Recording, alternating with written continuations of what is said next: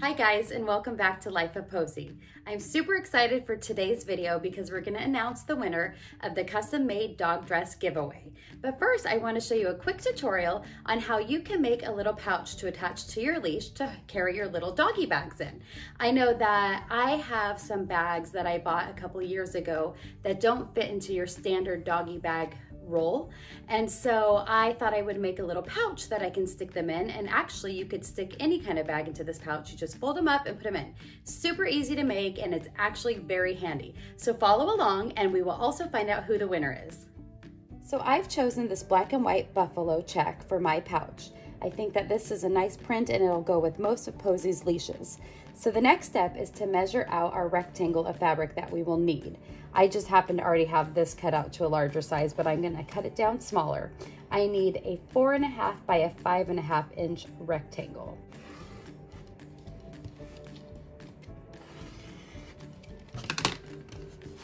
So here is my little rectangle of fabric.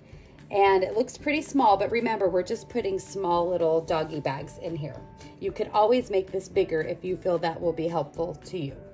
The next step is to turn this over, and we're gonna go over to our sewing machine and fold these over 2 times, about 1/4 of an inch each time, or maybe even smaller, 1/8 of an inch, and then another eighth of an inch, and sew along this edge, and then do the same to this side, and fold along this edge.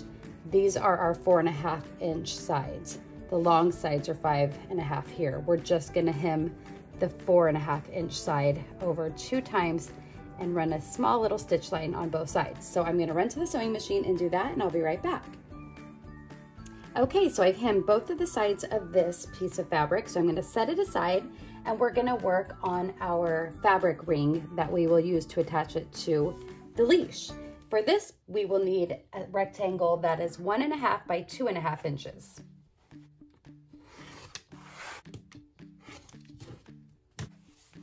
Once you have this small rectangular shape, go ahead and flip it over, and we are going to fold it in half, finger press it to this halfway point. We are going to bring this side in to meet up with that little press mark that we made, and the second one up as well, so they're both meeting in the middle, and then fold it over one last time and give it a good finger press. Now we're going to bring it to our machine and sew on this top line as well as the bottom to give it a nice finished look. Okay, I'm back from the machine, and as you can see, I've stitched on the top and the bottom, and it gives us a lot of stability as well. We are going to have this fold over and it will be your little loop. Okay, now it's time to assemble this little pouch. We are going to take first our little strap that we made here, and I found in my key drawer one of these little key ring loops that you can spin your keys onto.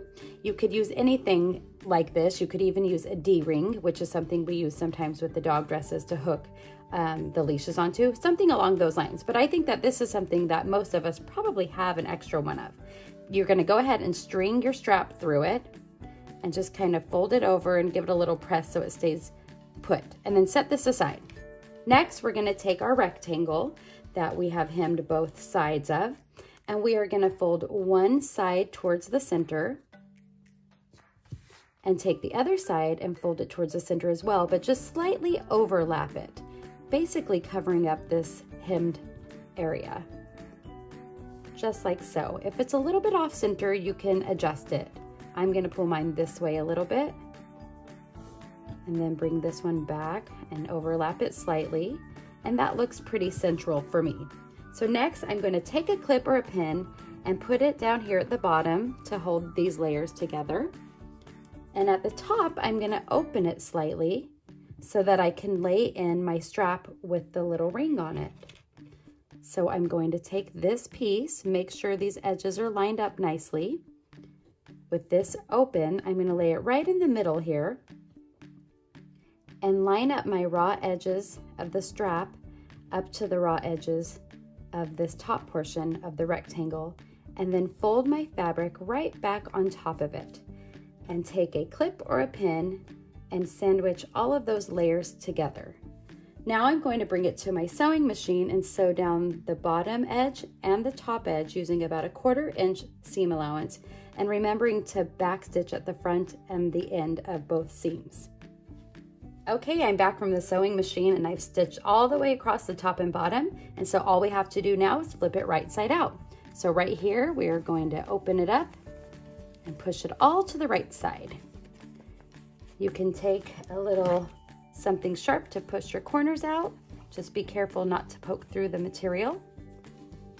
And as you can see, we have this really adorable little pouch to put doggy bags in. So let me show you how I'm gonna stuff mine. These are the doggy bags that I bought a couple years ago at TJ Maxx and never ended up using because they didn't fit into Posey's regular doggy bag pouch. So I can now take them and put them to good use. They're nice bags, but as you can see, they're not on a roll. Most of those doggy bag holders are made for rolls of bags. So I can just take several of these little bags and fold them up.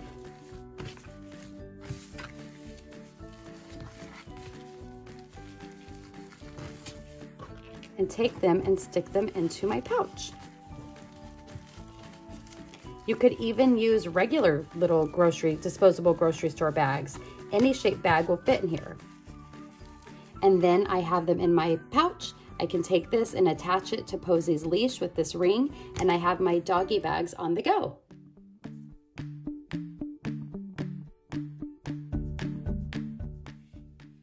Alrighty, I'm over here at my laptop, and my son has set me up with a system that will choose a winner at random. And let's see who that winner will be. Holly Hummer. Holly, you are the winner. I'm so excited to make you a custom dog dress. I will get a hold of you and get your dog's measurements so I can start creating it. Congratulations.